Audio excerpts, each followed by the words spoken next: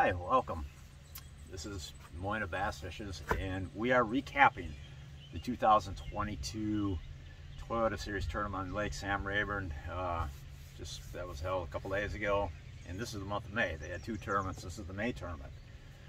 So let me just start out by saying the fish were mostly done spawning. It was there were still a lot of small fish up shallow, occasional better fish, but it was, to me, the better fish were far and few between up shallow. I mean, I spent a lot of time in practice catching a lot of shallow fish, and never really a whole lot materialized in the forms of consistent bigger fish. However, there was the random good one, that's for sure. So, and I imagine if you happen to pull up into the right little section of the lake, it might have been full on, you know, the deal. But in any case, I didn't happen to do that. So anyhow, I ended up 15th place. I felt like I left a lot of money on the table in this tournament. That's because of missed fish. For example, there was one that was clearly like a 5.5 pounder that it jumped a couple times. I still had hooked, and eventually it just came unhooked as it was probably about 10 feet out from the boat and maybe 5 feet down below the surface. Couldn't see it. And it was just swimming, you know, parallel to the side of the boat, and I was just holding steady pressure. I wasn't even trying to force it up to the surface. Just letting it pull some steady pressure, and not really trying to gain ground on it. Wasn't allowing it to gain ground on me either. And it wasn't really trying to that hard. And just for whatever reason, the hook just came out. So that was a disappointment. It was a quality fish. It would have been a 4-pound call on that last day. And the other opportunity that I missed out on in this tournament was the last 3 hours of all 3 days of competition. I never called up, never upgraded. My fishing just completely went flat in the last 3 hours. Just really tanked my performance. Had I been able to get on something each one of those 3 days, definitely would have been a different story. I mean, that one fish alone that got away was the difference between 8th place and 15th place. And then had I, you know, figured something out in the last few hours of each day, I mean, it could have been the top 5 performance. But yeah, I didn't. So ended up being 15th, which not bad. Finishing the money. We will take the money and run. And by the way, this background here is Guntersville State Park, the site of my next tournament where practice starts tomorrow, in case if you're wondering. Anyhow, what else I got to say as far as the conditions? We are going to get into the rod locker and look at some baits. I'm just trying to set the table for that here. So, you know, the conditions were nice. The weather was nice. That last day we did have a fog delay of about an hour and a half, hour and 45 minutes, something like that. But you know, that's the way it goes. So otherwise it was sunny and calm all the rest of that day. And so anyways, as far as how, you know, so how did I catch my fish? Well, I had one key place. It was kind of a main lake point, main lake secondary-ish kind of a point where there was some fishes hanging around there, and if I went there right away in the morning, which I did every day, there would be fish there biting. It wasn't ever a lot of fish, but it was the quality fish. The first day I got my biggest one there, the second day I got my 2 biggest ones there, and the last day I got my biggest one there and lost my biggest one. So it was always, I could always get a good start on that spot, which was why it was so disappointing that I couldn't build on that elsewhere. The first day I did build on it, you know, but I still went the last couple hours without catching any upgrades the first day. But the first day was my best catch of 17 pounds 9 ounces.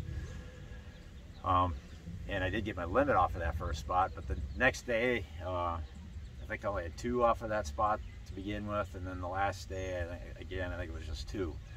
So but from there I'd go to another kind of a secondary spot and secondary point, that had some rock on it, and I could catch some fish there.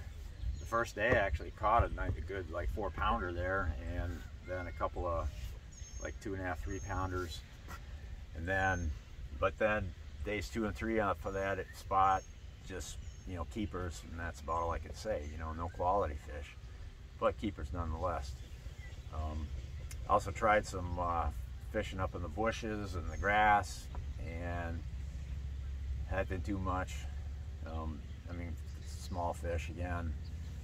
And let's see, even on day 2 I went to what I call Hog Hollow, and that's where I lost my super big one in practice.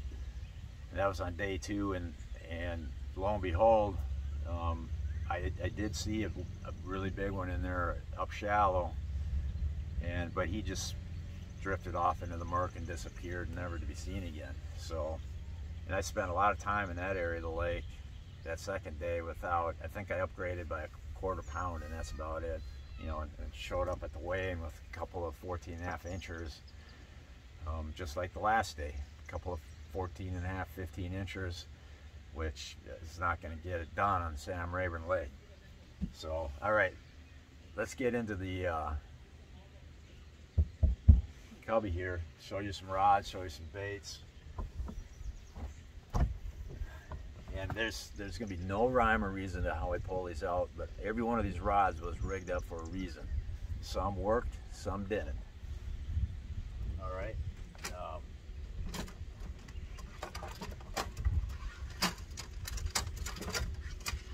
This one, this worked. Okay. This here, it's the all-terrain smallie smasher with a little swim bait on there. That one, that caught me my biggest fish the first day of the tournament. That fish was like a 4.5 pounder. That's all I caught was that one. And then it pretty much struck out on day 2, struck out the rest of the day 1, but then on day 3, I caught a 2.5 pounder on that to start the morning. So it was a small player, caught my biggest fish the first day, so that's meaningful, that's something.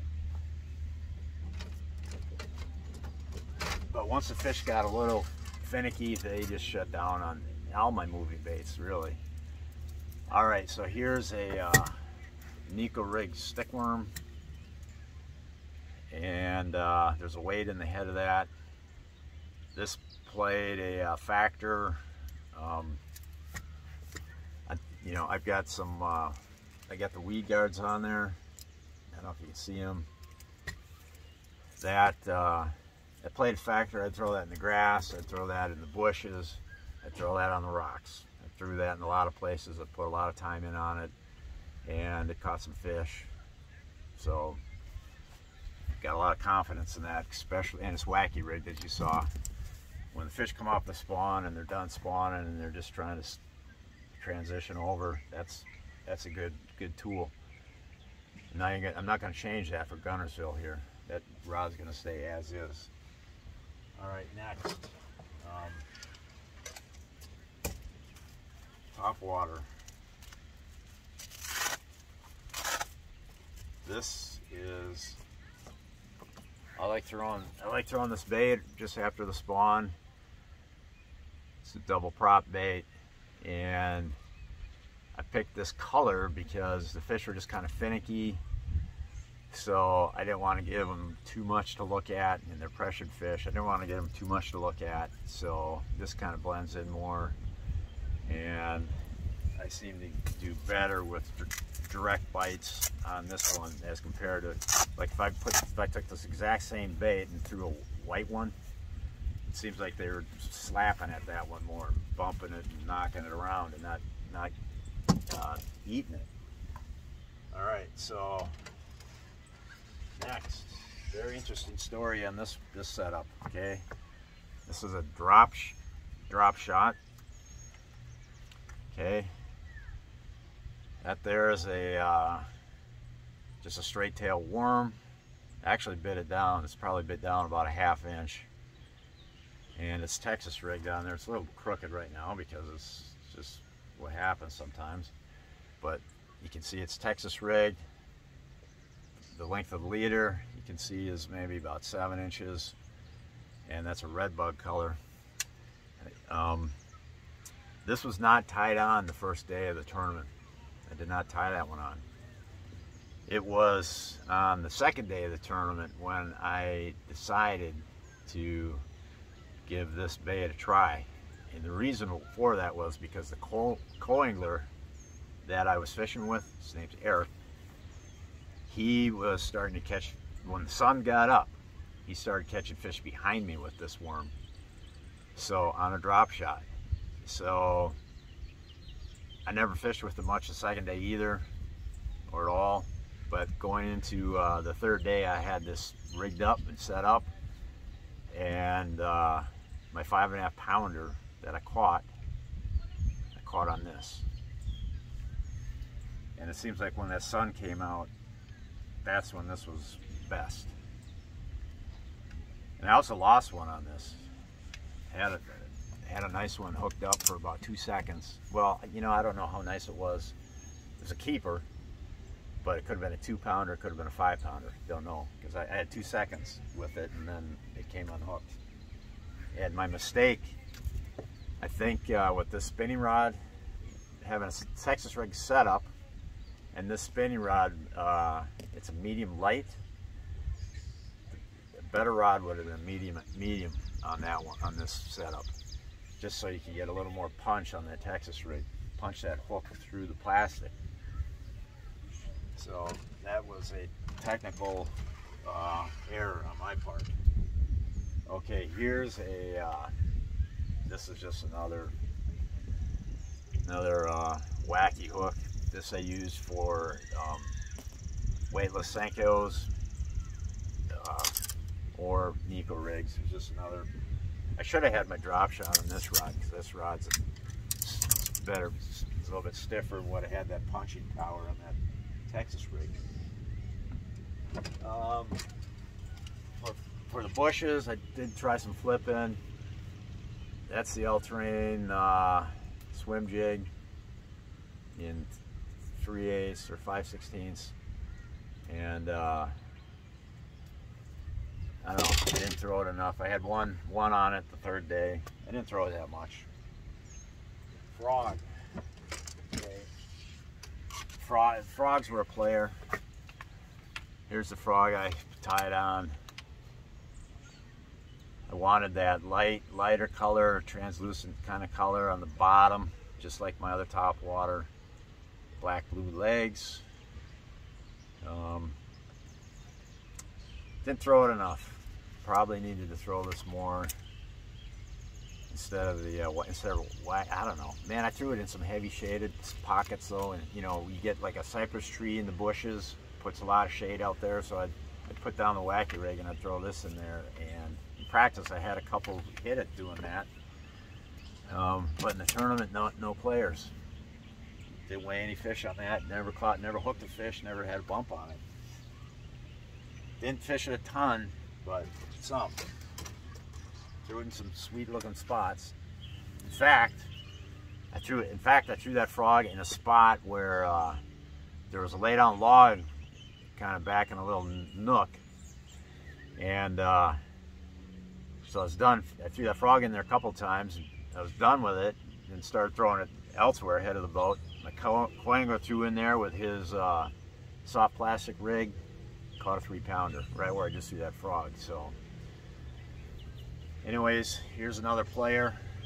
This is a like a ringworm style worm, little short curly tail on there. It's got a weight in here. That was a player. Caught fish on that.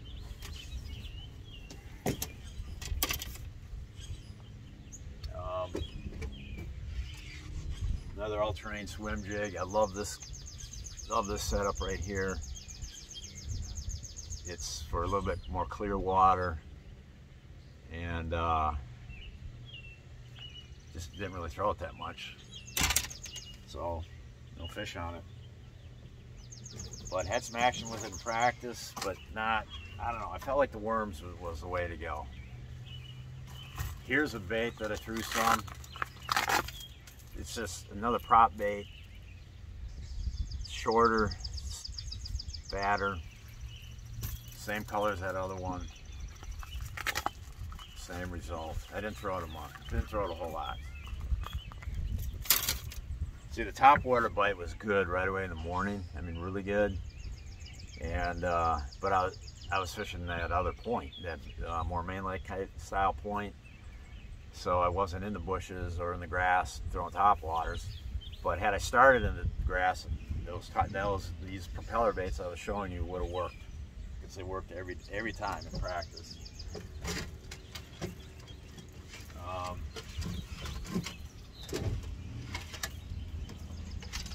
What do we got here? We got two rods that are intimately joined. That's what we got. So anyways, this is annoying. This is what happens when you put like too many rods in your rod locker. This is just inevitable what's going to happen. Just give me a moment here to there we go. So let's start with this. Here's another all-terrain swim jig, and it's a white one. Had I got around a shad spawn, I would have been throwing this a lot, but I barely threw this in the tournament. In practice I threw it some and actually caught a nice 4-pounder on it and a couple others, but never came to throw much in the tournament. Here's I'm not even going to show it. This is the crankbait that I never threw in the tournament. Didn't even throw it in practice. I rigged it up the night before the tournament and never threw it. But it was there. It was tied on in case if I felt like I needed a shallow crankbait. It runs about 4 feet. Oh, this rod, key player, this rod. Okay, this is a Texas rig, and this bait, I never tied on this bait until day 1 of the tournament. Never used it, okay, or might have used it a few times sparingly, just practicing around at other tournaments, but never used it at Rayburn. Very minimal use of it elsewhere. But I promise you, after what I've seen, I'm going to be using this worm a lot more. And it is a Texas rig worm, and here is that worm. Okay.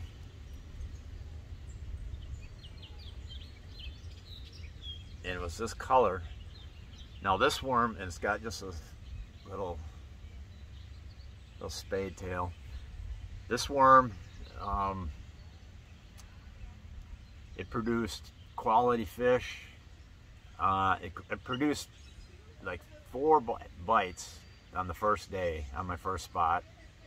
I already caught my 2 big ones, but it caught, no, my other big one came somewhere else. I caught my biggest one on that little swim bait. And then my second biggest one off that morning spot came in this, along with all the other fish I weighed off of that, or I caught off of that spot. Like I said, I had 5 fish there, 1 on the swim bait. Let me backtrack. 1 on that Nico rig straight tail stick worm, and then 3 were on this, including my second biggest one. What I did learn about this worm was it was good cloudy weather, this color. So I only have a couple of colors of this. I really wish I had a more of just a clear watermelon. This is kind of more of an opaque watermelon red. And I wish I had like, well, red bug, obviously. I wish I had a red bug color in this, or like a clear watermelon, or even a green pumpkin, blue flake, something like that. But with that lower light, man, this thing kicked ass. And then on day 2, I caught my biggest one, and yeah, my 2 biggest ones there on this. And then on the third day, the one I jumped off that I was telling you about earlier, that jumped off on this bait. So good. But it seemed to not do as well once the sun got high. But that, again, it's only a matter of color. Had I had the right color in this worm, it would have worked. I think the red bud in that color would have been really sweet. So what else we got? Now we're getting into the leftovers. So if you want to tune out now, go ahead, because I think all the exciting rods are spoken for. Horny toad. I did well on a horny toad here in an FLW tournament in post-spawn conditions several years ago. So I had that ready to go, and I really thought I was going to throw it a lot, and I never did.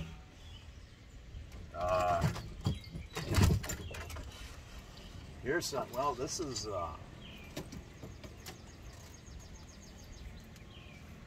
half-ounce chatterbait, white. I had one of my practice days. I got into a lot of them. Good school of fish with this. And they were schooling, and the reason why I found that school is because I saw way out from the bank, way out from where I was fishing, the shallow cover I was fishing. I saw like some minnows get chased. So I decided, well, I better go check that out. And I threw this out there and caught one right away, and then caught a couple more, all quality fish, like 3.5 pounders. That school moved, couldn't relocate it. I had this rigged up just in case I felt like I needed to do that. Let's say perhaps if I got on a mud line or something and wanted to throw that, that might have been the place to do that. But didn't really get around those conditions. They were available on the couple of those days, but didn't really get around it. Here's another prop bait. This one's got bigger propellers, so I wanted to have this one ready to go in case if there was like a small chop in the area I was fishing.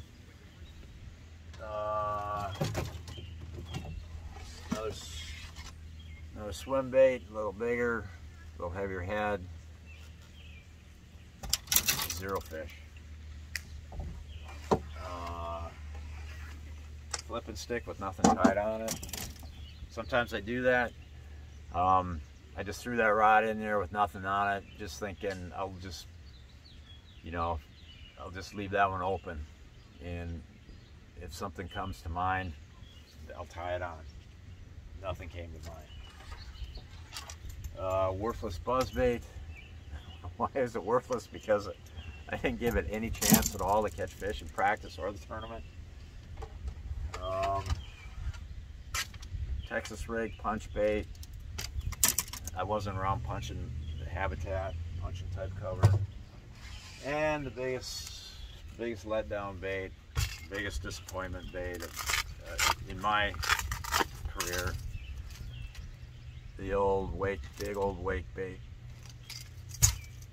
Didn't do much. Was not triggering them. That's my, there you go. That's everything out of my rod locker. I left money on the table at Rayburn, sad to say, and I kind of left money on the table in that whole division, really. I mean, I was third in the Angler of the Year points in that division, and so had I done better at Rayburn, at Texoma when I jumped off, that would have been big bass in that tournament. Definitely left money on the table there. I would have been Angler. I mean, the Angler of the Year was mine. Had those two fish not jumped off, the one at the third day at Rayburn and the one at Texoma, I landed both of them fish, I would have been Angler of the Year. So left money on the table. Anyhow, we got this tournament to get ready for. All these rods are going to be reset up. Not all of them. I'll leave some of them as is, but some of these rods will get reset up. Anyways, thanks for watching. Over.